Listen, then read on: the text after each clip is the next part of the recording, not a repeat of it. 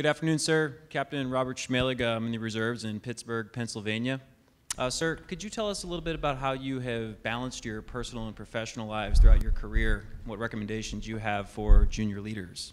The old balance question. I suck at balance, right? I mean, most senior leaders, sadly, that's kind of a reality. So what does Callaway do? I try to do PT every morning before I go to the office, kind of thing. But I'm not good at it. Now, of course, I tell my guys, and I kick them out of the office. I don't need somebody babysitting me. I don't need somebody answering the phone for me. My finger works fine. I can go like this and dial a phone.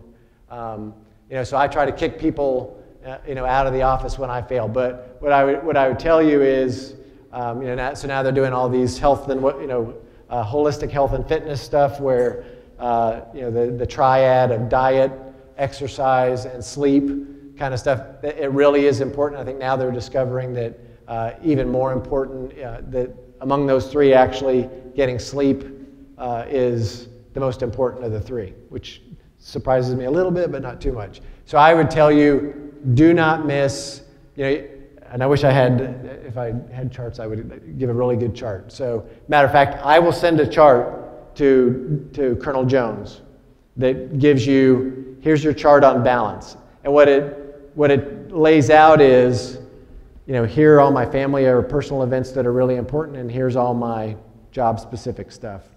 Unless you're in combat or deploying immediately to combat, you shouldn't miss the birth of a child, the marriage of a son or a daughter, your own wedding or whatever it is.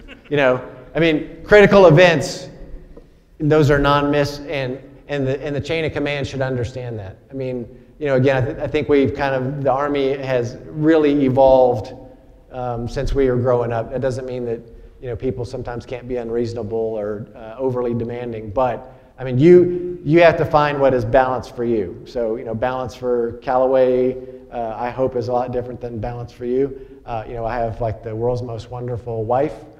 She understands all that. I don't think she has any boyfriends, but she would kill me if she heard me say that. But you have to strike a balance to make it work for you.